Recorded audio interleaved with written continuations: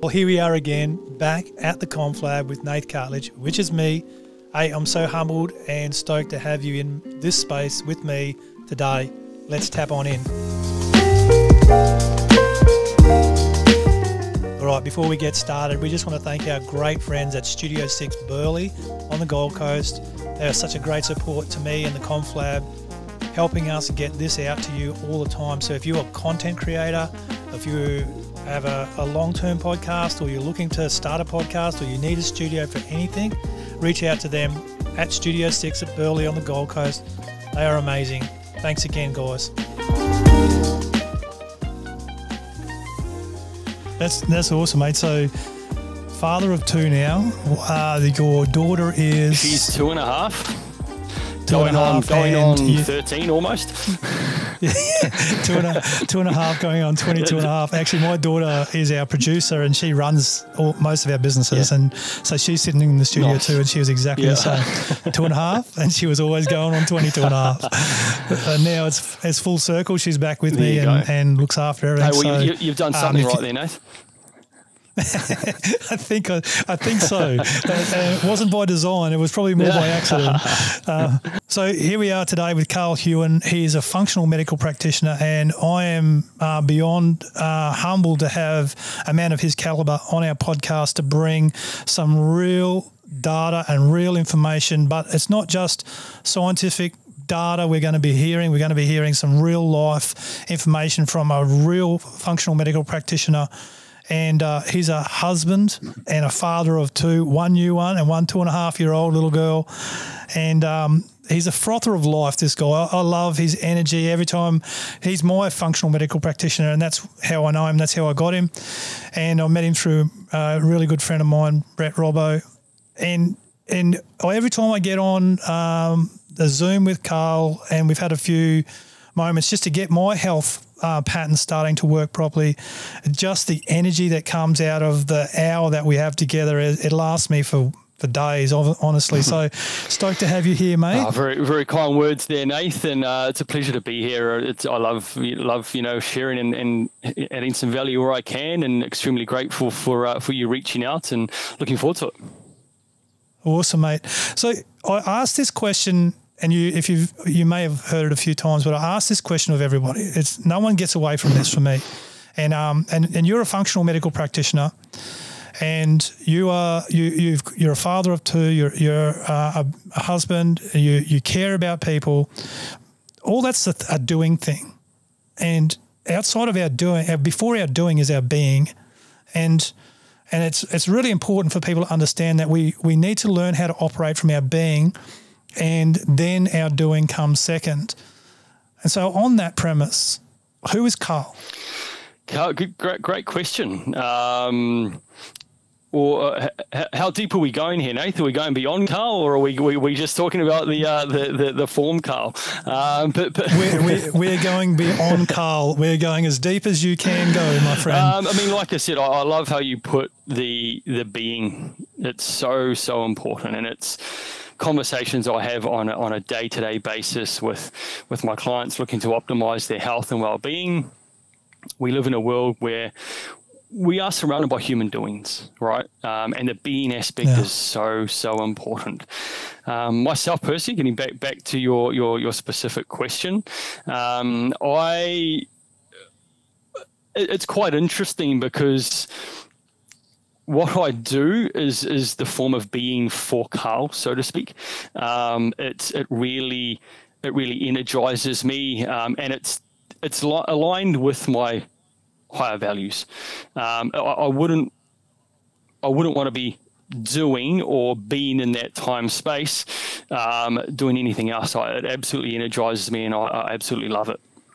The being aspect, I think, is so important to have the experience, as you mentioned earlier, right? The energy, right? You cannot give what you don't have, and that goes right across the board. And for me, the being is just really coming back to my foundations, really getting clear on why I do what I do.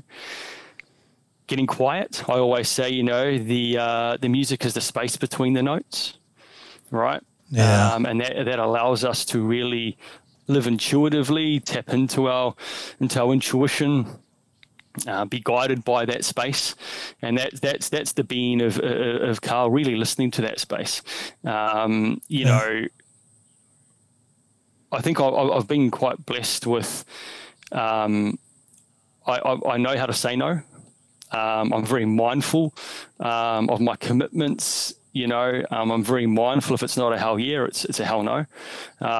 You know, it really has to align, and that's come through experience, of course, but also just I found it quite naturally for myself as well. So, creating time to be, to absorb, to be present, to quieten down. Health for me has and always been a key value of mine. I always say, and you know, one word of advice is our health is our biggest wealth. Right. Yeah. I mean, it's our foundation to this physical experience of us being. And we talk about being. It's very hard to be if we don't have our health. Yeah. Right. With distractions, beautiful. We become doing and human doing. Yeah. And so, I absorb, you know, I don't try and squeeze life. I absorb life. I get quiet. I'm non-negotiable with my times to recharge and replenish and realign and clarify and, you know, always reflect, which allows the doing, so to speak, to merge. But as I mentioned, when you're present in that space-time, your being, right, if that makes sense, right? And I am extremely grateful that, you know, I get to work with some brilliant clients right across the globe and do something I really, really, really love and energizes me, you know. So it's I'm extremely grateful, and the being is I kind of asked myself a question a long time ago in terms of, you know, when we look at time, right? You know, if we look at health statistics and the average age, male, female, man, woman, on average, we're given around 4,000 weeks, right? 4,000 weeks to invest in this journey. And you often hear, you know, you can spend 80% in doing something you don't enjoy for a 2-day breather at the end, which we call a weekend, you know, and then you kind of roll back into it the following sort of week, so to speak. And I asked myself the question in terms of, well, wow, that's not a long time, right? And I was like, well, obviously we're here to have a physical doing experience, but how do I merge that into the being of that experience? And one, you know, when I'm working with clients holistically across the board, you know, their perceptions and their lifestyle environments, we work a lot on bringing the doing into being and how does that energize them and aligning with something that makes them come alive.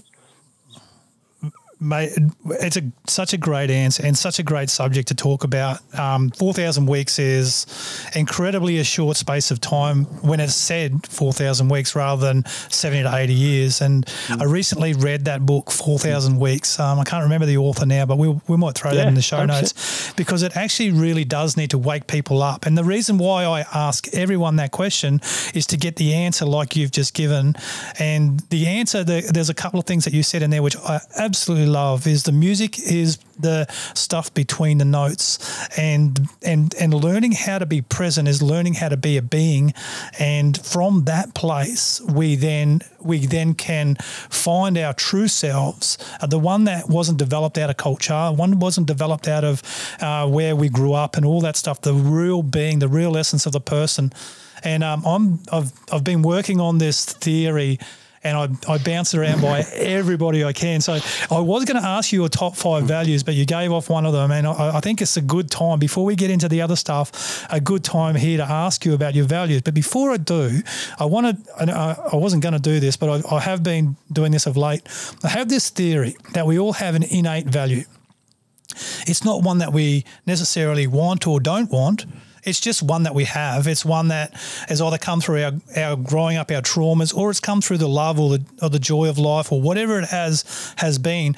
And there's been a lot of work done by a lot of great psychologists and many, many more philosophers and so on regarding values. And I personally don't disagree with them. However, I think there's a point that's been missed, is this innate value, which is our foundational pillar. And we build our values off that. We can design our life, and a lot of people do design their life. And talking to Robbo, both, you know, our friend, well, and you're the same. You design your life by your values. You design what you want, the outcome. However, getting back to this one value, there's an innate value, and I found mine recently I was going for a walk and listening to too many books, listening to too many podcasts. I just went, too much shit going in.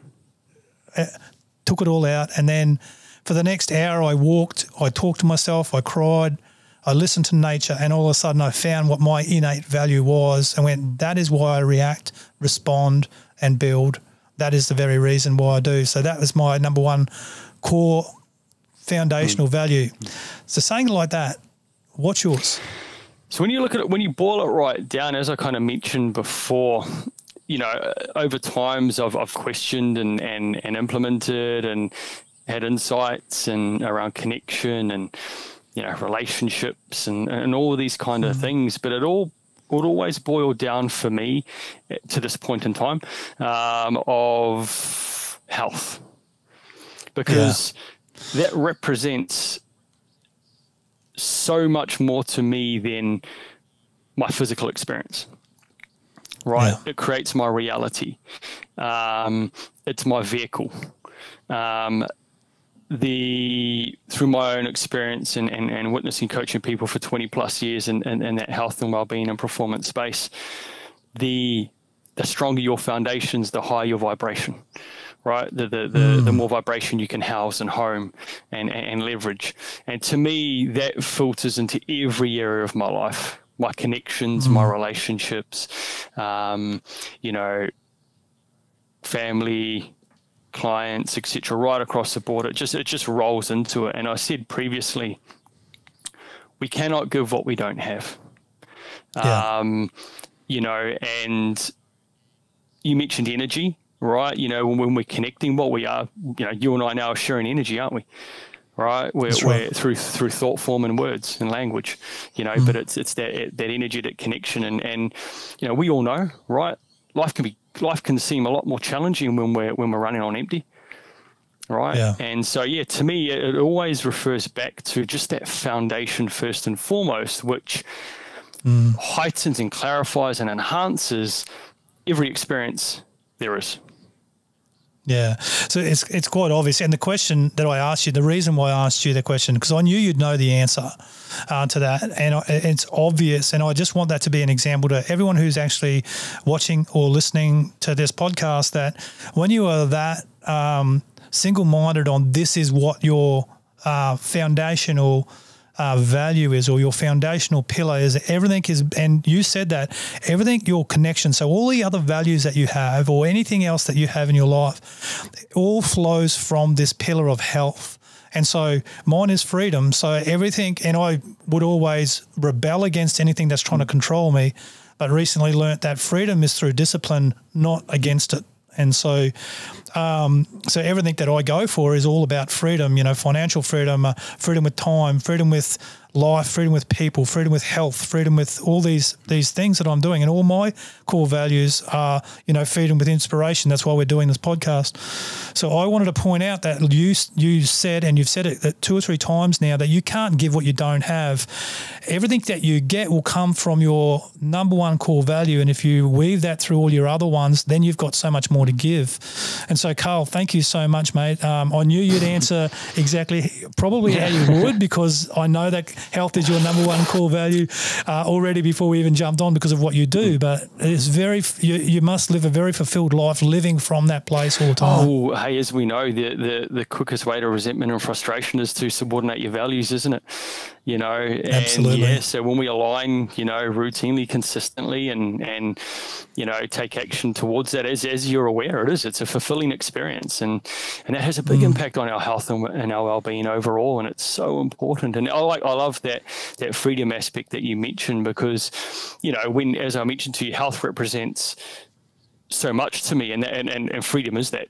You know, like I said, it's the ability to get out there and live that life, across that space, physically, mentally, emotionally, energetically, and have that freedom to do that. So no, I love that. Excellent. Yeah, awesome.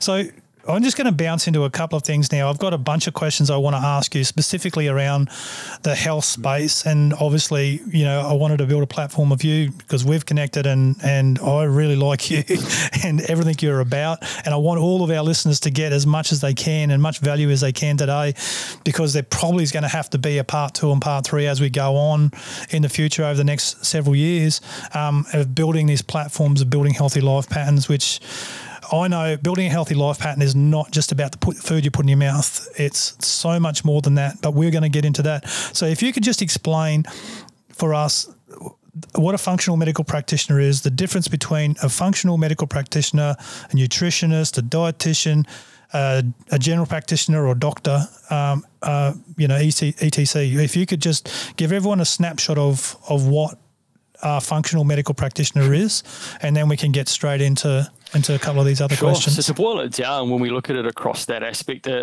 and just to clarify, I integrate a couple of different modalities right across the board. But when we're looking purely specifically at the functional medicine aspect, and that aspect, it's more around really looking to work with who's in front of you, understand the being, right?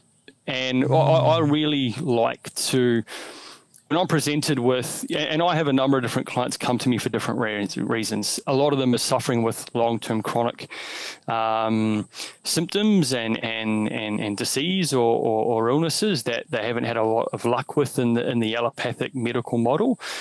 I get clients that really want to just optimize and go, hey, I really want to do everything I can and really fulfill my potential.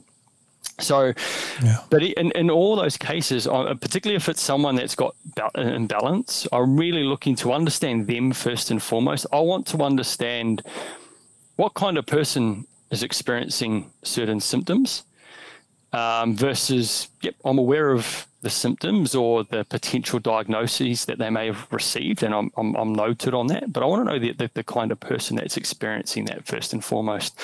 So it's kind of like a lifestyle, individualized, personalized approach to clearing someone's path to optimal health and well-being. And the key foundation of it is really addressing the underlying cause, not massaging symptoms, okay, but really getting to the cause or the causes of what's manifesting on the physical level.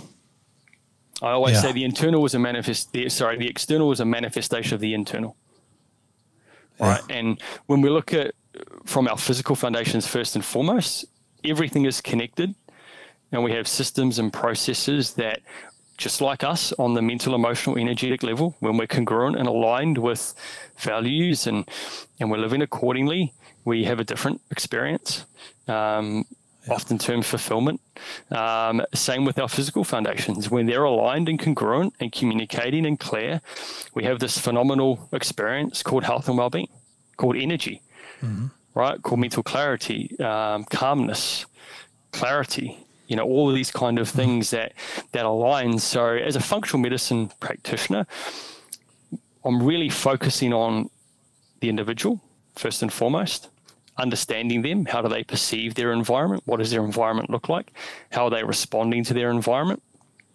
And really understanding and getting a good snapshot, sometimes through integrative, deeper testing, whether that's comprehensive gut microbiome screening, blood work, hormones, urine, a host of different aspects depending on what I'm working with, and really understanding what's happening there and looking at it as a functional pathway, and being trained as a functional medicine practitioner, looking at functional integrative patterns that you start to see or are imbalanced across the board from that physical level. So I'm really looking to address that underlying cause. And when you address the underlying cause and create alignment, this phenomenal body, mind, spirit knows what to do. Right? Yeah. And it's also educating and empowering the individual to understand how they work. or how they desire to work, right? Yeah. That's been the big one for me. That one. Because so understand. we tend to whether it's we don't really read the user manuals, do we? Right? We tend to just we'll work it out as we go. It looks pretty straightforward. I'll put that there and that there, and and away we go. Right? What's the easiest? Right? But I always say if we're going to read one user manual in our life, read yours. Right? Read your own and understand how you work. Yeah. And that's so important. And so a big part of what I do is the empowerment as well. Because we do live in a space, I get a lot of people come that, through whatever reason, journeys to date, previous experience, advice they've been given, whatever it might be, they're disempowered. And when we look at the conditioning as a dad of two young, beautiful kids, right? Like, and you'll be well aware of it as well. There's a lot of conditioning out there. There's a lot of disempowerment when it comes to health through play. And, when you look at it and can read between the lines, it's no wonder that we feel that we don't have a lot of control and we must take, a drug or a medication to make us feel better, right? There's because that's what we have been exposed to, right? Yeah. And on that note, before we move forward, don't get me wrong, allopathic medicine for emergency situations, absolutely phenomenal, right? Okay, brilliant. Yeah. That's what it's designed for, right? If you have an accident or there's an emergency for whatever reason, 100%, right? It's brilliant, and you credit where it's due. But the system isn't designed to optimize the individual. Yeah, totally. And that's one of the messages that I really wanted you to sing very loudly today. And it's probably been a good 4-year journey for me to build my pattern of life that's all about optimal health as much as I have. Hasn't been a small process, but I really wanted you to sing that message or preach that message loud, because there is more than one way to skin a cat, and for the longevity, it's going after the health in a right way and understanding. And there's so much data out there today, and there's so much scientific proof out there today, but then the general public, how do they actually know? So having someone who's a functional medical practitioner that understands the human being, rather than, okay, well, here's one size fits all, here's a packet of Panadol that suits, a headache right now, but it's not a treatment forever. And wanting to spend the time getting to know the person.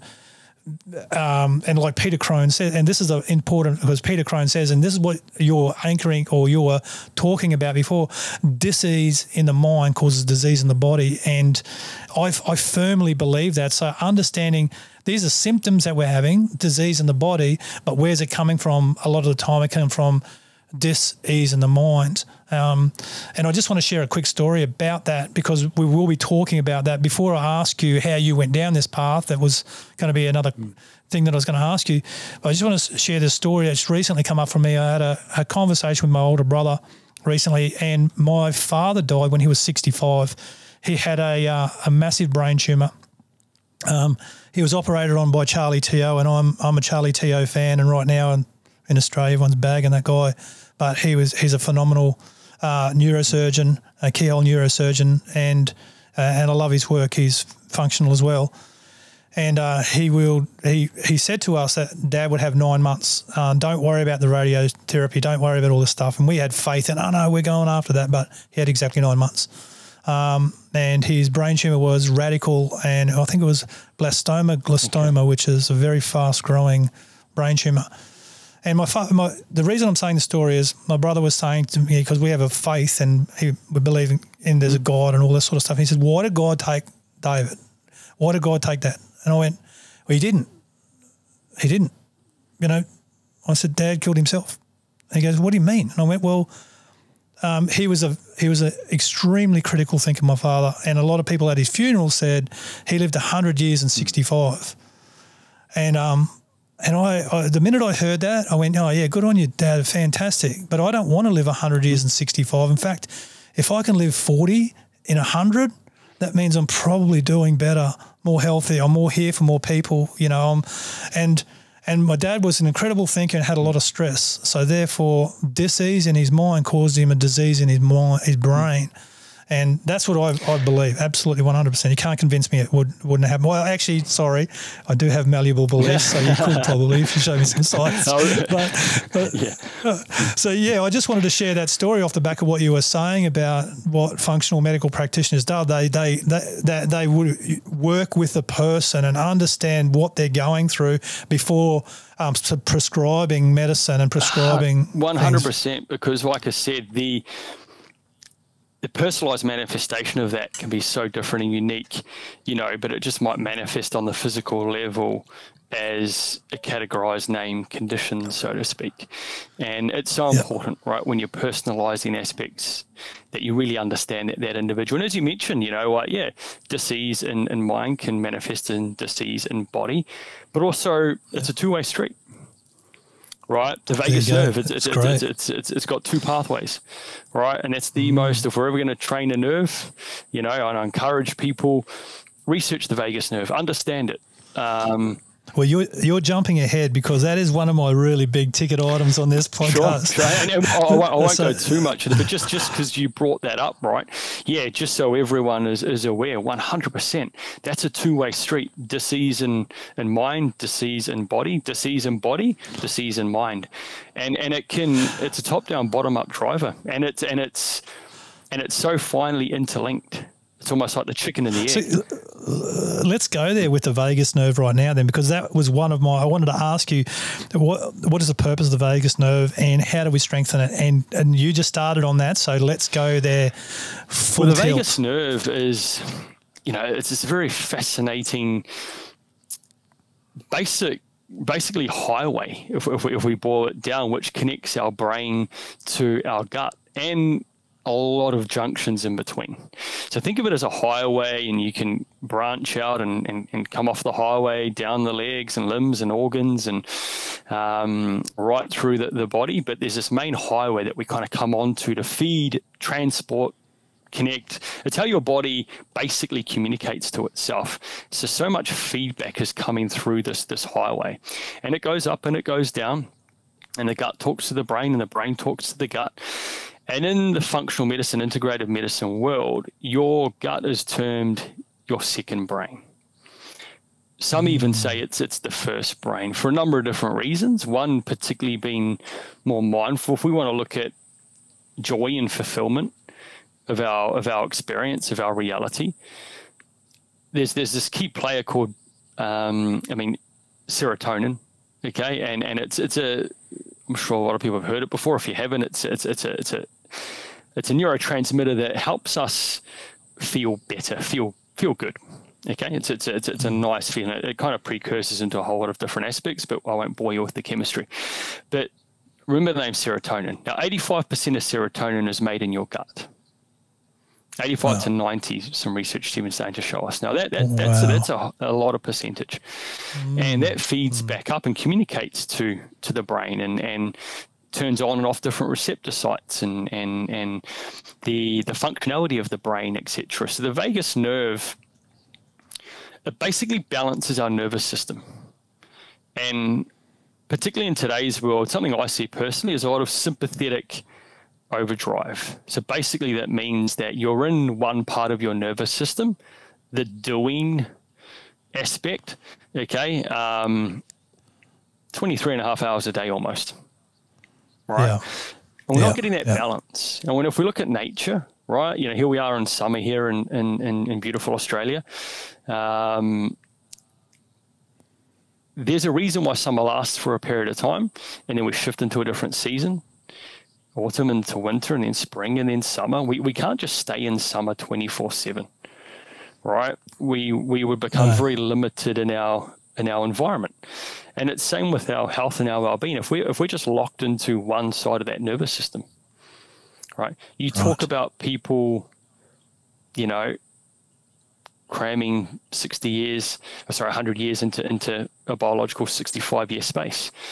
You know, when your body's in that sympathetic nervous system, it's almost like living 48 to 72 hours in a 24-hour period. And we can't sustain that, right? That's like a tree without roots. It's unsustainable, right? And eventually it's going to catch up. So the vagus nerve really helps us go back and forth between those states. It builds our resiliency, our balance. And the more tone we have in that vagus nerve, the more effective we are at doing that. We might experience a sympathetic space, and then we can come back to that rest and digest. And that's why we have day and night. You know, day, we're naturally more sympathetic. Here we are, light, up, open, awake. You know, we're generally in that more grounded sympathetic space. And as we, you know, move into our evening and the sun starts to fade and we go into more dark and we get different neurotransmitters, we flip into that parasympathetic space, right? And we jump in and out of them throughout our day as well. But, you know, the vagus nerve governs that. It really dictates our ability to be able to do that. There's even research now around, you know, health span and lifespan. Those with greater vagal tone have a greater health span, a greater lifespan. Wow. Right? Wow. We know through looking at the gut and the microbiome and gut health, those with more overall diversity in their microbiome, in their gut, and less inflammation, and a good gut lining that's working for them, have greater vagal tone. The more inflammation we have in our gut, the less vagal tone we have. So it makes these processes so much harder, so much challenging. You know, and one thing I do notice a lot, and particularly when we're trying to prime our mindset, right, and direct our attention and energy to a space that's more aligned, it can be challenging if you're making 5 to 10% of serotonin. Yeah. Right, and you're missing 80 to 85% of it. Like, it could be challenging. And it's not about, oh, well, you know, just be grateful. You know, do a gratitude journal. Right. I get clients come to me and go, "Man, I've been doing a gratitude journal for 30 years and I have moments, but I don't know, is there something, am I missing something? I just can't connect." Yeah, and we run deeper, and I'm like, yeah, understandable, right? Like, it's kind of like putting $3 gas in your car and trying to drive to Sydney. Right? Like, the thought and the intention's there, and love it, give it a go, but you're probably going to find you're going to pull up short. Right. Yeah. Such a good analogy, that one about the gratitude journal. We'll get more into that. And it's amazing, you know, when you bring vagal tone. So, I mean, I do a lot of vagal exercises and work a lot right through, you know, vagus nerve can be toned through nutrition and certain foods. I was going to ask you to give us some, because, you know, it was one of the questions I had on purpose because, of what we've spoken about with the vagus nerve and my very limited understanding. Like you said, if I'm going to read a book about my health, read my own user manual, and understanding that I did need to do some work on my vagus nerve. I'd love for you to give some tips to everyone about where do they start with that stuff? What's the best couple of processes? A great way to just gently start, you know, an easier way into vagal tone is something like gargling. Okay, just a nice, subtle, gentle gargle. Gargling is always an interesting one. It gives you feedback. So if you have been, you know, going, doing, you're probably going to find you won't be able to gargle for as long. But over time, as you build that tone and you're consistent with that space, you'll find that you can gargle for a lot longer. But I always start clients off with a little bit of gargling, get some feedback. Hey, how was it? Oh, you know, actually, it was really challenging. I could gargle for 10 seconds and I'd just stop and have a breather and almost thought that I was going to pass out, you know, and or it might be, hey, you know, it flowed really well for 25 seconds and it kind of really became quite hard. And over time, you know, I try to push them out to 60, 90 seconds as an introduction. It's a nice way. Just that vibration is great. Singing is another fantastic. before you go there, I'm sure, or we live on the waterfront of Burleigh, and I'm sure my neighbours thought that I was absolutely nuts, because every morning I'm out there standing in the sun and no shirt on and gargling, trying to gargle for 90 minutes, and by the time I'm finished, I'm splattering water everywhere. But well, I hope it was 90 seconds, not 90 minutes. Oh, sorry, I said 90 minutes. Yeah, no, what? 90 minutes. I've got a very strong vagus nerve. That's a record. No, 90 seconds, and it wasn't all smooth and rhythmic, mind you. I say yes, that. And good man, and it was something that we set for you to begin with as well, right? And then so singing, and then it can move into singing. Singing's another great way. Wow. So there you go. I can sing. Cold water exposure, right? Okay, cold water exposure is a great exercise for toning vagal nerve. Sucking on ice cubes. Okay, so you just get an ice cube and suck on that until it melts. That's a great way to train your vagus nerve.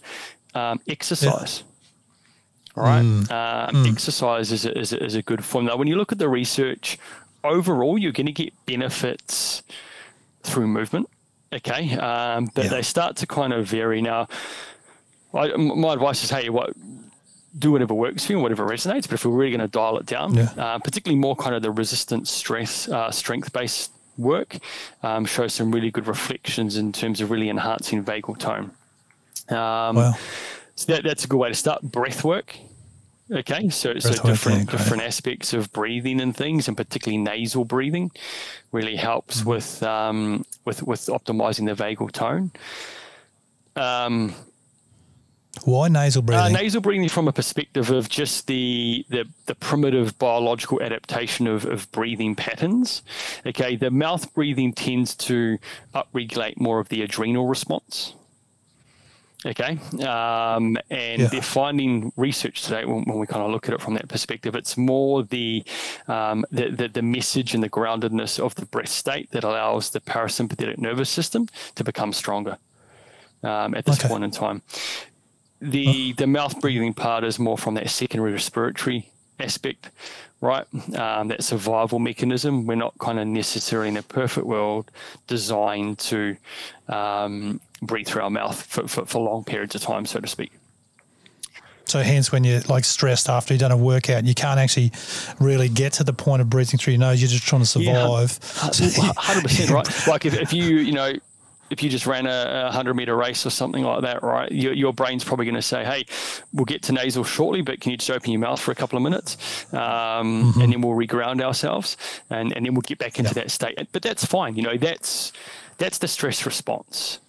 Hey, in the evolutionary primitive days where, hey, you were walking along the savannah and a lion popped out, you'd probably scale the tree pretty quickly, right? And you wouldn't be worrying about your box breathing through your nose, right? You'd be up there and then you'd ground yourself and go, oh, right, let's bring this breathing back, right? But you probably would have opened your mouth a fair bit, either to scream or breathe, right? 100%. Both at the same time. So it's looking at that aspect, right? And then we can even touch on, like prebiotic foods, probiotic foods.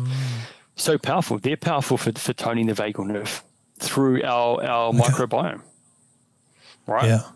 And I don't want to give away all your questions, so I don't want to go too far ahead, just in case I'm. Oh yeah. Well, you are, but that's okay, because we'll circle back to that one. But So when we start to look at, real nutrient dense whole foods, okay, and particularly that live cultured prebiotic sauerkraut, kimchi, kombucha, kefir, along those lines, they're powerful foods, and they actually help tone our vagus nerve and bring that benefit. Fascinating research. When you look at, say, I consult for a couple of professional sport teams, and I do a lot of their concussion protocols, and purely from a gut health perspective, and making sure that we can, particularly athletes suffering like long-term concussions and post-concussion syndrome. And we look at the gut, and it's inflamed. You heal and seal the gut, you get their vitamin D levels where they should be. I mean, even a diverse microbiome and optimal vitamin D levels is strengthens the vagus nerve, which protects your brain. Right, it's phenomenal, right? From that perspective, it's all connected, and it's all kind of linking in that bigger perspective. Yeah. So like for me to, like, I just want to explain, or not explain, but just ask this, is what you were saying about the vagus nerve is a two-way highway, and you've been given us some really, really good tips. And I think all of those tips will be listed in our show notes for people just to start something, you know, just start gargling or start singing, or cold water exposure is one of my favourites. I do it every day at P3, and there we are shouting out P3 recovery again. My friends down there, and it won't be long before you'll have a P3 recovery up on the Sunshine Coast. They're about to franchise out. I've seen you guys post them bits and pieces, and it looks good. In the sauna and the ice bath every day. And a lot of those things that you were saying, exercise and stuff, is slowly building a healthy life pattern around those things. But you were also saying, sorry, not the but. You're also saying it's a two-way street. So therefore, if my understanding in reading my user manual is if my gut is off, then it can cause me stress to my brain. So sometimes it's not an external thing that's causing me stress or pressure or anything. Sometimes my physical body, my gut can be off, and my vagus nerve's weak, and it sends messages that cause me stress to my mind. Is that what 100%. You're saying, Karl? It's a two. Yeah. Okay, so sometimes we'll look for it and go, oh, well, work's stressing me out, but maybe you're unhealthy. You've got an unhealthy gut that's causing you stress. 100%, and then you've got low vagal tone, which decreases your ability to deal with stress. Yeah, there you go. Wow. So it causes your ability not to not deal with stress 100%. Well. Right, and so that is mind-blowing. I mean, Robbo and I have had good chats about this, and this is one of the reasons why Robbo was really, keen to bring it into some of the work that he does, and his coaching programs and things, because he understands if you're trying to optimize a human being and build resiliency, and there's great ways to do that, but if you're not addressing the gut, you are leaving a pretty key stone unturned.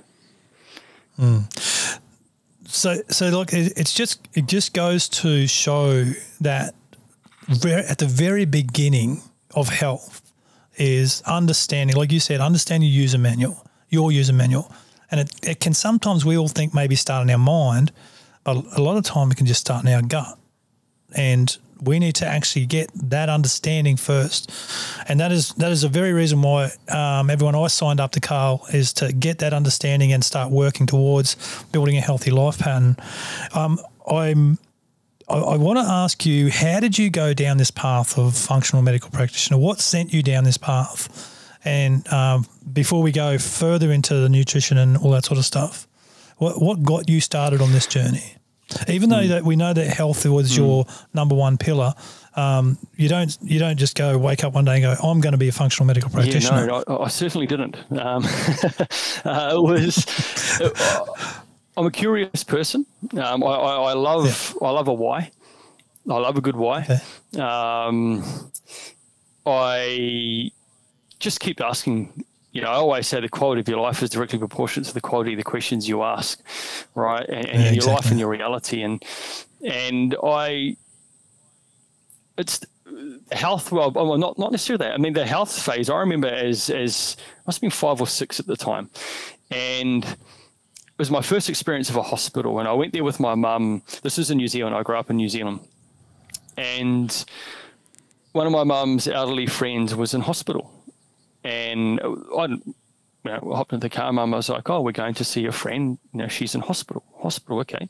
Never been there before. Away we go." I remember walking into this hospital as a 5-year-old or 6-year-old.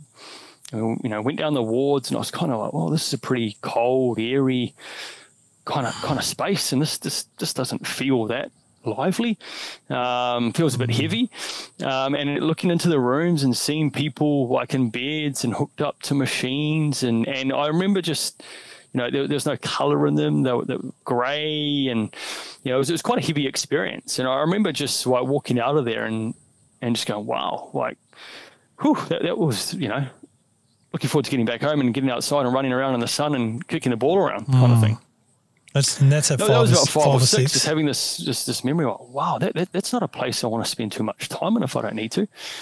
I just, and that just kind of sat with me. And then I grew up playing a bit of rugby union, and I had some great coaches during that time. And And when we got to a certain level and a representative level for that, it started to get a little bit serious, right? So we had sports psychologists come in, and this was at 15, 16, and sports nutritionists. And, you know, and I was just sitting there, like, listening to these lecturers. And if you want to feel and perform better, and, you know, like there's certain, you know, things you want to do and prime yourself with, and exercises and food and things like that. And through my own experience, I implemented them, and I'm like, yeah, this stuff works. I feel quite good.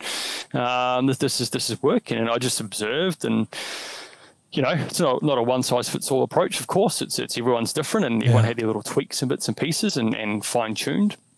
But that kind of triggered a bit of a seed for me to go, yeah, hey, well, health and performance and well-being, and there's actions you can take, and if you take action, and you know, if you have a desire to optimize yourself, there's a space out there for it. And that just kind of led me to different questions, and then it kind of sat with me. And as I went through my schooling, it was still there. And when I, you know, just reflect on moving forward, what do I want to do? And so that just kind of stayed with me. And long story short, it started off with a Bachelor of Sport and Exercise Science and Sports Medicine, and majored in sports psychology and sports nutrition. But I came out of that, and I had so many questions, and I started to apply it, and I wasn't seeing the results I was led to believe I would see. So that just led me to asking more questions and digging deeper and studying different areas, and led me into evolutionary biology and holistic nutrition and evolutionary biology and nutrition, and that led me down to functional medicine, because I kept asking questions to go, right, well, I feel, you know, I'm understanding that space, but there's so much more to it. Now, what about this space? You know, and how do I learn more about that? And where do I go to study more about that and learn more about that? Because that's a pretty key piece. And I always had this vision of just optimizing the individual as like pieces of a circle. There's so many different pieces that come together. And I just kind of one thing led to another. So once I finished an area, I had another question and go, okay, but how does that integrate with that? So when I mentioned taking an integrative approach, you know, I apply it integratively across the board to optimize the individual. And that led to, I was over in the UK, living in London for 8.5 years. And that's where I started to really get in, and that's where I completed my functional medicine study and qualification there. And yeah, when I was researching it, it just really answered a lot of questions for me. It aligned and just was like a well-worn glove that just fitted to go, hey, that's the questions I've been asking, and that's the kind of approach I've been wanting to take. And that, you know, being qualified in that space allows me to utilize that space to advance and optimize. And yeah, so it just kind of led right down there. And then in between, obviously, as you're well aware, you know, human beings, you know, we're a unique, brilliant bunch, but we can complicate things too, and understanding the human being, right? At the end of the day, I had to be aware of, you know, I'm working with human beings. All right. And everyone's different, and everyone, you know, is unique in their brilliant way and shape and form. Right. And that's fantastic.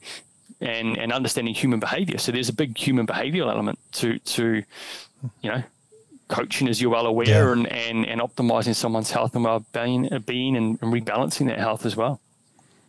So in a long roundabout way, through the questions I keep asking myself.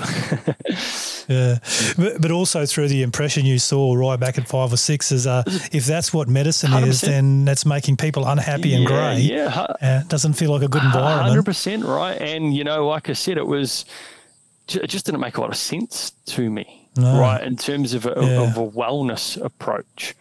So it was. Yeah, it's been a phenomenal journey, and I always advise, you know, be a student of life, and it's still going, right? Like, and it will never stop. Like, I'm you know, like every week I'm loving learning something new, and it keeps me energized and progressing and stimulated in a good way to, you know, keep growing myself and being of value to my clients.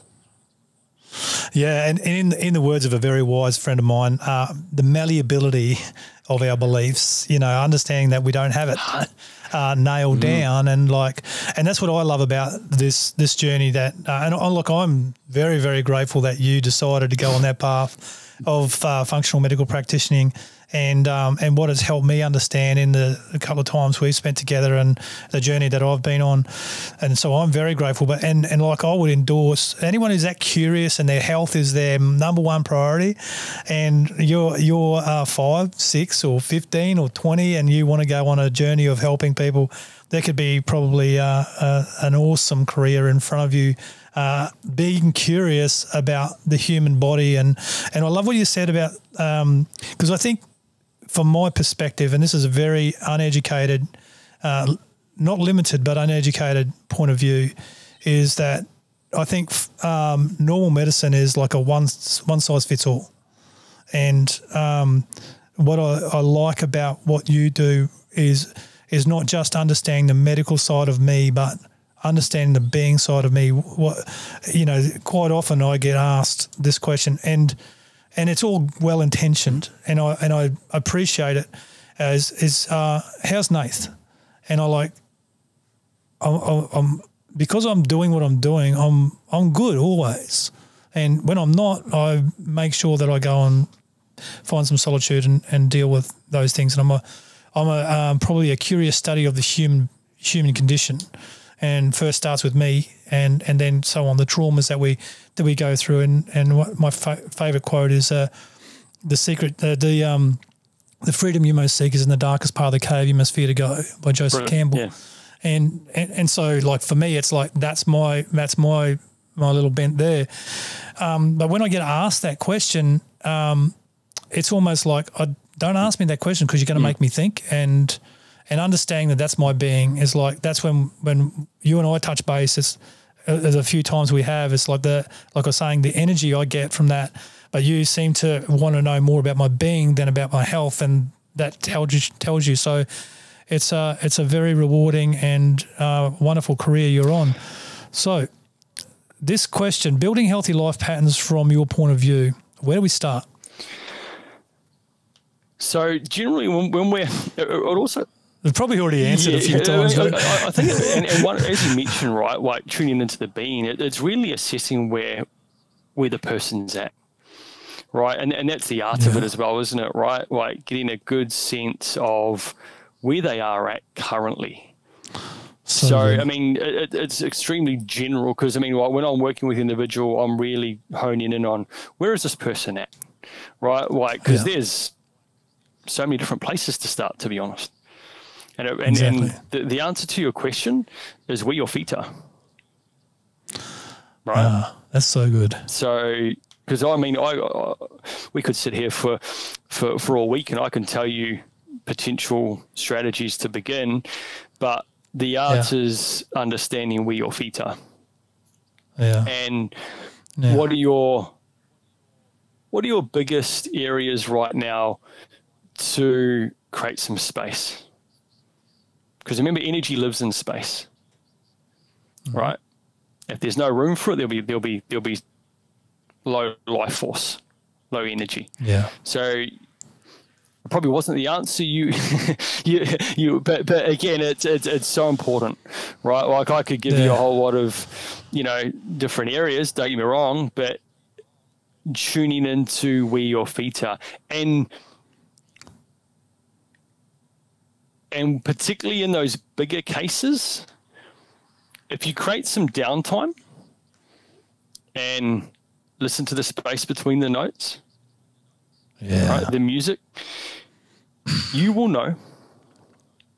Yeah. Right, you and I'm not talking about from test results and microbiomes. I'm not talking any of that. I'm talking about just you will know the biggest thing for you to address right now. It might be you need to change your environment. It might be a perception. It might be you need to rehydrate yourself first and foremost. It might be you need more light exposure. It might be you you need more sleep, right? Or it might need, you need less light exposure, right? It might mean you need to remove yourself from something, right? A host of different things. So always, I'm tuning into where your feet are, and then for the individual to empower themselves. As you mentioned earlier, right? How did you find your deep core foundational value? You got quiet. Got present. Right. You got present. You brought yourself into alignment. You went. Nature's powerful for doing that. Right. Like when people are seeking clarity, they don't run into Martin Place, do they, in Sydney? Right. They go bush, right? They go to the beach and to the coast, and because nature's powerful. Right. It has a vibration that supports you to get clear, to quieten down. And I encourage people to, we live in a world where, and hey, I love learning. I love researching. I love listening. I love talking. I love communicating. I love having good conversations. Love all of that. But we've got to get quiet too. Right. Absolutely. And, there are times when, I'll switch off from everything. Doesn't care how great the book is, the podcast, whatever it is, right? You got to switch off at times. Right, just to get that space, and you will start to know, and then the definition of a genius is the application of wisdom, right? So that's then exactly apply right. that wisdom, take action, right? Yeah, knowledge only fills our brains. Yeah, got to come from here. We live in a world where we're certainly not we're not lacking knowledge. No. Right, we're actually drowning in knowledge. Yeah, I agree with that. And we can just like a meal, right? You can only eat so much in one sitting. Yeah. So I liken knowledge to everyone's looking for a savior. Everyone's looking for a hero or a savior in their world. Everyone's looking for that. So the attraction to knowledge is, this is the latest thing. This is the latest thing. But we don't apply it to our life. You just you said before, this maybe not be the answer you were looking for. I wasn't looking for any particular answer except for the one that you actually gave, because that's perfect. Is where your actually feet are. Sometimes we've got to unplug from all of the noise, from all of the information, and from all of the knowledge that's coming our way. And I firmly believe this, Karl, with all my heart, is we have the answers inside of us. We just have to stop listening to the bullshit. And like you said, where are your feet? Where are your feet right now? And this should be an encouragement to everyone listening. If you want to start building a healthy life pattern, I endorse what Karl said, just stop right now. Where are your feet at? Where are you truly at? And then start there and get quiet and get very quiet. Solitude is probably one of the most powerful tools that I use for wisdom. And the difference between knowledge and knowledge applied and wisdom applied is knowledge comes directly from our mind, and sometimes that's not even our brain, it's our mind. So knowledge comes from our mind, whereas wisdom comes directly from our heart. And we know what's right and we know what's wrong, and we operate out of that space. Thank you, mate. That was a fantastic answer. You feel it, right? The more in tune you are, like I said, trust your gut. You don't feel the knowledge though. You feel that 100%. Right, it's a feeling state, right? A lot of people go, "Oh, geez, I had a feeling I should have done that, but the logistics got in the way, right? Trust your gut. Yeah, trust your gut. Optimize your gut first and foremost. Don't get me wrong, but no, definitely optimize your gut. Get that vagus nerve pumping. Exactly, 100%. Nourish, optimize, and trust your gut. We'll put that in there. Yeah. I'm not going to. So, mate, the microbiome, and it's a bit of a buzzword at the moment with people like Tim Spector and Andrew Huberman and a few other people that well, not just those guys, but there's a bunch of them actually talking about the microbiome as the second brain or the first brain, like you said, and what it's made up. Can you could you actually just elaborate on the microbiome, because your connection between the vagus nerve and the microbiome and the brain, the whole thing, how it all works. And I've got a limited understanding of the microbiome, but I am not a functional medical practitioner or a scientist in this area at all. And so I would love for you to elaborate for our listeners about the importance of having a healthy microbiome. So that's one. And then two, again, like individually, where would you start with getting that healthy? So first and foremost, just to clear, the microbiome is an ecosystem of bacteria. And we are actually more bacteria than we are human being. Yeah. Right? And that's first and foremost something to really understand. Right? We are more bacteria than we are human being. We have more bacterial cells within our makeup than we do human cells. And the microbiome is that makeup. It's that flora. And we have other microbiomes. We have an oral microbiome, and we have a skin microbiome, and a gut microbiome, and different aspects. But when we're really looking at that, think of it like the roots to a tree in that forest floor environment. And within this microbiome, it's an ecosystem of beneficial bacteria and potential pathogenic bacteria. Now, the potential meaning if they proliferate to greater numbers and that microbiome gets outweighed.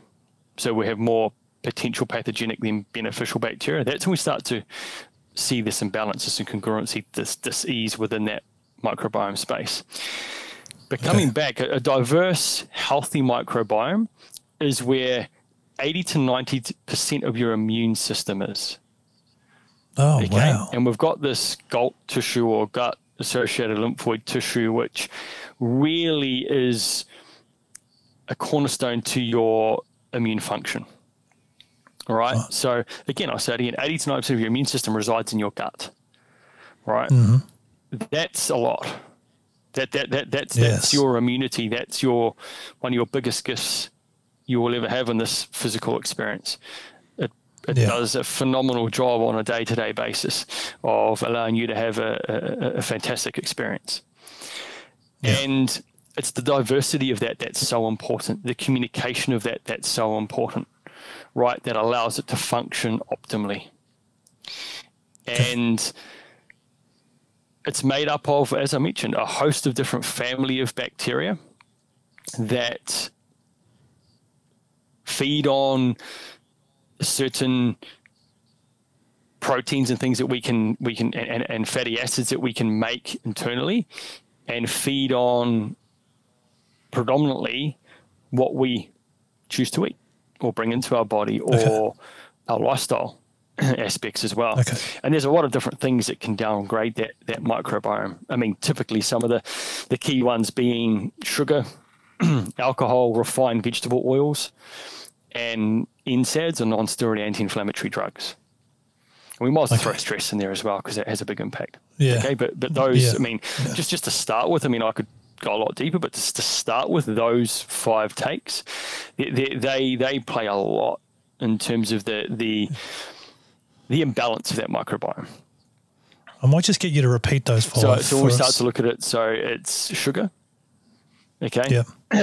refined vegetable oil, when we start to look at it from that bigger perspective, we've got alcohol, we've got stress, and then we've got non-steroidal anti-inflammatory drugs. So those are things like, Panadol, ibuprofen, things like that. Kind of as you mentioned previously. Now, those are pretty destructive to the gut lining, extremely disruptive, and even more so if they're taken on an empty stomach. But it's just something to be mindful of for our female lady listeners out there. Also compel onto that the contraceptive pill. Extremely disruptive to the microbiome. Particularly if you've been on it for a long period of time. But why is the microbiome important? One, first and foremost, it's where your immune system resides. A good, healthy 80 to 90% of it. 2, it's we aren't what we eat, but we are what we can digest and absorb. Okay. Right? That's good. So, you know, that's really important at the end of the day to your experience of energy. Doesn't matter if you put good food. I mean, I see a lot of clients that come to me that eat really well, but they haven't got the ability to digest it. Right? So that's the individual microbiome, 100%. Isn't it? Like everyone's. So that's why it's really important. A good balanced microbiome really facilitates that process. And that's very individual, though, isn't it? Sorry? That's a very individual thing, though, isn't it? The microbiome is almost like your fingerprint. Like you're going to have a foundational general pattern of beneficial and certain strains. But for example, right, even you and I, you're there on the Gold Coast, I'm here on the Sunshine Coast. We're not far away, right? No. But I'll have certain environmental little shifts in my microbiome, you know, and it's quite fascinating because in archaeological studies back in the day, they used to look at microbiomes and go, oh, this person was from this kind of corner of the world and this person from here. And, you know, it's quite fascinating because it's extremely adaptive and it's adjusting to your environment. Yeah, well, I heard it put like this. So you'll correct. Hopefully, you'll correct this if this is wrong. Please do. That with DNA, we are everyone's fifth cousin. Yep, definitely. But with our microbiome, we are tenths 100%. Removed. Yep, definitely.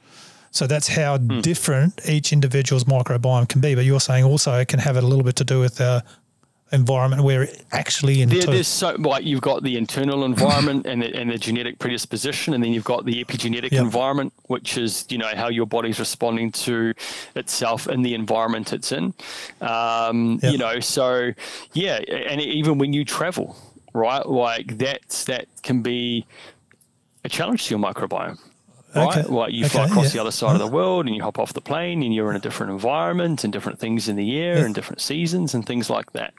And it can all be a good stressor if you're in a good space to adapt to that and you've got the energy to invest into that, right? Versus playing catch up. Understand that. So it's unique across the board, but there is foundational kind of patterns, kind of like, you know, the human being, right? You know, we generally we're extremely similar, but so different, you know, in that sense, if that makes, you know, so the microbiome is very similar.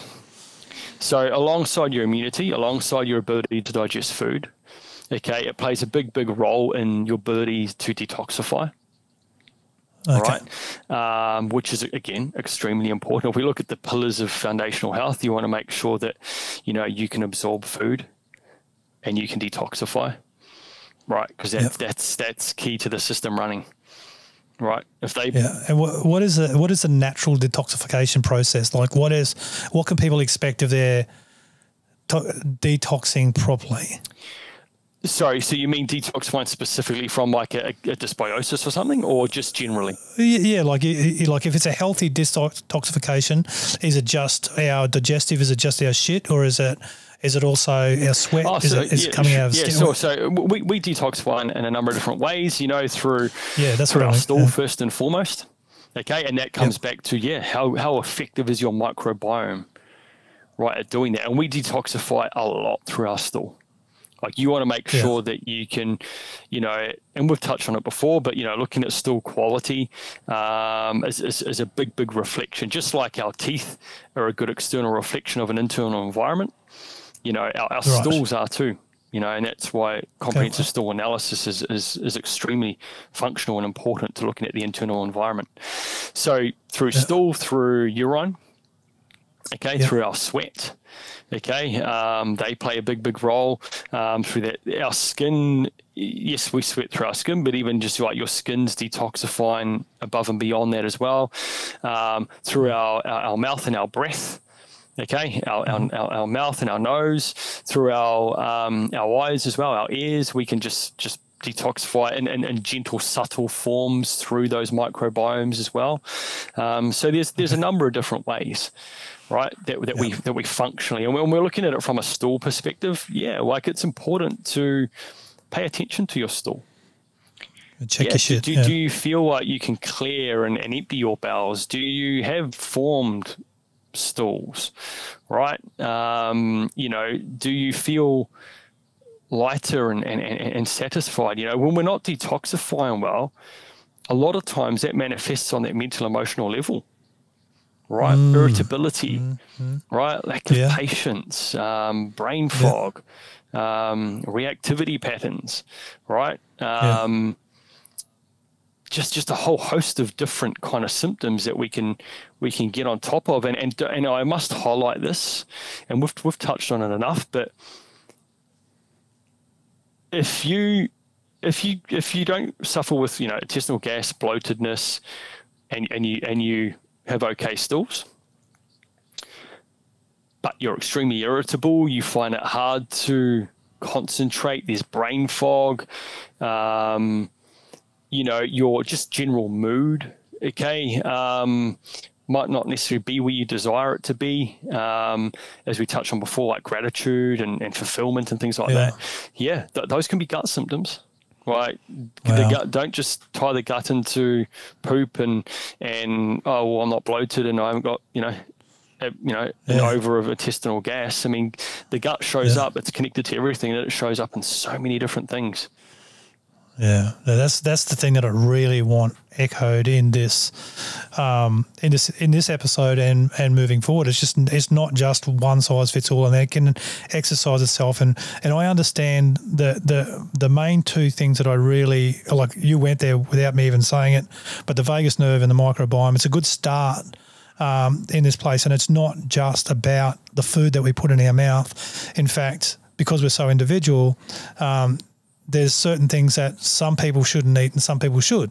Eating the healthy life pillars, eating the healthy pillars, and that's told by testing the gut and the dysbiosis and the symbiosis in the gut, and that's told by testing that. So it shows how individual it is.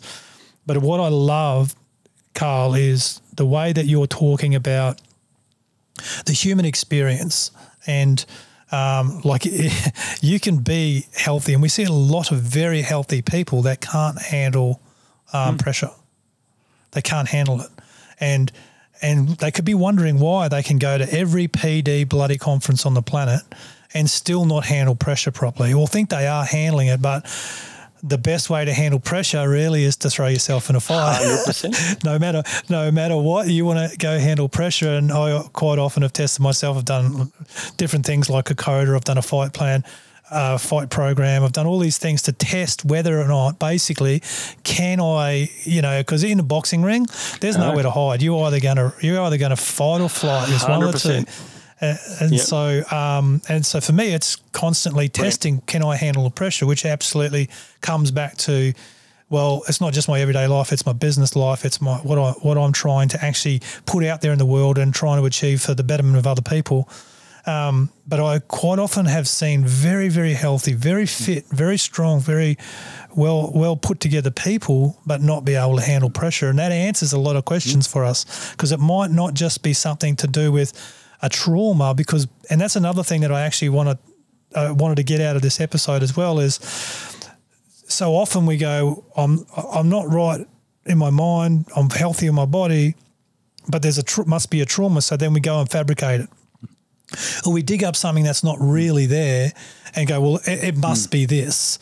And then all of a sudden that puts us on a process of depression or anxiety and things like that. And I'm not going to dig right into that. But sometimes it's just our 100%, gut. And 100%, and even remember the term. You're well aware with our work and the research you've done as well of prebiotics and probiotics, right? But remember the term psychobiotics. Okay, it'll be psychobiotics very soon, right? It's only a matter of time before they're starting to be rolled out, right? But this is the latest awareness of just how important the gut is to your brain function, to your psychology, okay, to your mental resiliency and ability, as you mentioned, okay, to deal with pressure. Psychobiotics or mood biotics, right, across that board that we're seeing so important. And if you look at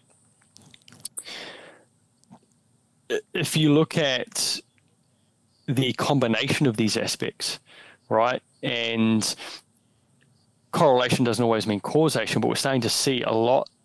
You know, the average human being's gut has deteriorated quite rapidly in the last 20, 30 plus years, 40 plus years. A number of different factors at play, but we're seeing a massive deterioration.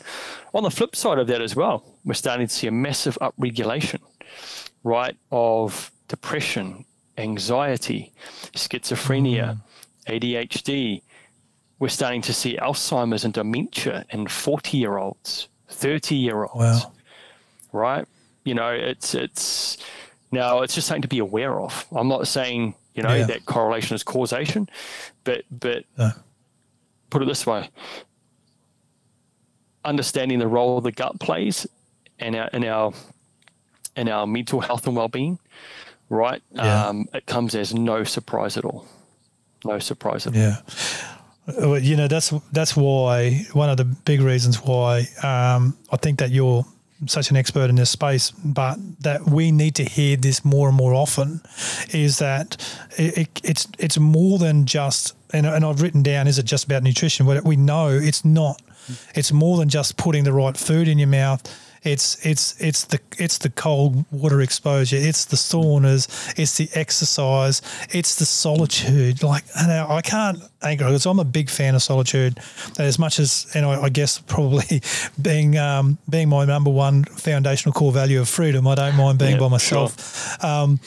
But I do know that it takes, you know, I've heard different people say different times, and I can't put a fucking framework around it, and I won't do that. But it takes a while to clear the clutter. So, and there's no way you can clear the clutter while you're still inside things that are bombarding you with clutter. And so getting that solitude, I think, is probably a really important thing. Karl, I've taken so much of your time this morning, and we haven't even got into the episode properly. It's really cool. And I did want to ask a few more questions, but I'm not going to take any more of your time. I do want to get into, if we can, before we wrap all this up, just some tips, some building healthy life patterns. I asked you at the beginning before we started recording, if you could put together 3 functional tips for every person to start building a healthy life pattern. So I think you mentioned one right away, and particularly for the individual, rebalance that nervous system, right? Just take a step back for a moment. Take a deep breath, right? Well, we're on a hedonic treadmill they call life, and no one knows where the stop button is, right? And we are on the bones of our ass when it comes to time, right? People are just getting absolutely torn up by it, right? So take a step back, have a breather, and just connect in with where you are, first and foremost. Get quieter, and then listen to what you hear. That's first and foremost, because I'm seeing a lot of sympathetic overdrive. Right, a lot of sympathetic, and that feeds into everything being suppressed and overworked, right? And eventually that manifests in that physical, mental, emotional layer, right? So take a step back first and foremost. Get out in some good natural light, okay? More. 10 before 10? 100%, or just yep. Great. If we refine that even further, definitely before 10 a.m. Ideally, you know, within your first half an hour of rising. Okay, right? great. Ideally speaking, even on an overcast day, get out there. Right, just get the natural light to help that process of balance, and even light exposure for microbiome and things like that's important. And make sure you're hydrated. Right. I mean, these are just some. Well, I could list you, you know, a lot, but just taking some common themes. Okay, people are got too much noise in their head right now. Okay, we live in a world where everyone wanted something done last week. Okay. Yeah. We're not getting enough light exposure. We're indoors a lot. under artificial light. Yeah. We are light beings. We've got a light receptor on every cell in our body. Our microbiome is light as a fuel source for our microbiome, right? Wow. So get out and light more.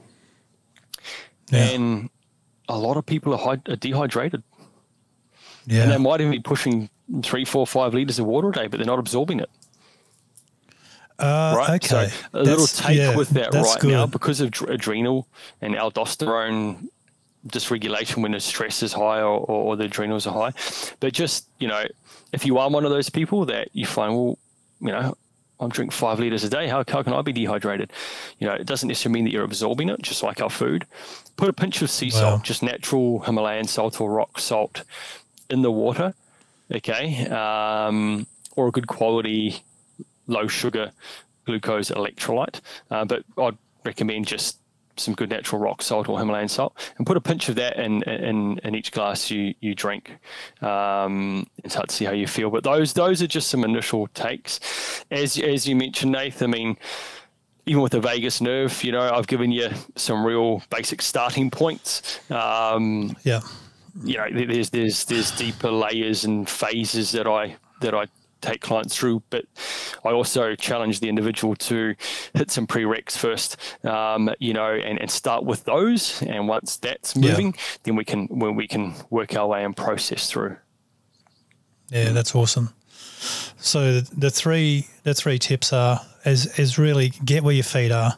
Get present and get some solitude. Get some good UV, get some good sunlight on you. Even if it's overcast, you still get it.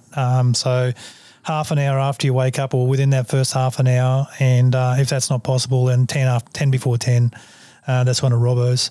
And also get hydrated. And what was interesting about that is I do know some people, and I do know quite a lot of people who drink a lot of water, but they're not hydrated. So I stick a little bit of the Celtic rock salt, sea salt in my and water. Not that, I'm in my water every day. So I love that. I'm making sure that some of those are my patterns as well. So we also asked you to actually set a challenge for us, for our listeners, Karl, just before we wrap up. And so what have you come up with, mate?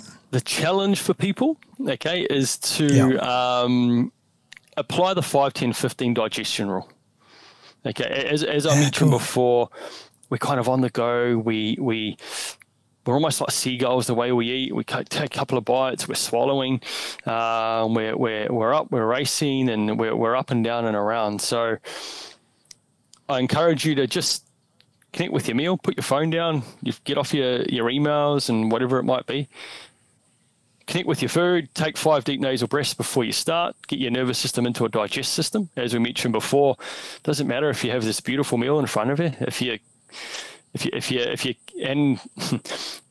can't absorb it, what happens, right? Okay, food starts to sit around and putrefy in your gut and feed that pathogenic bacteria.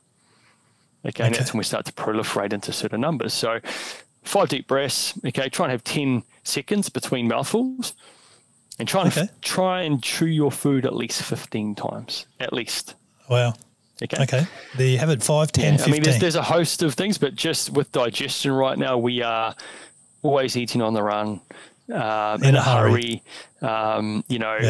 Human beings, we have a very short transit time. We have one stomach. We don't have two. We don't ferment food.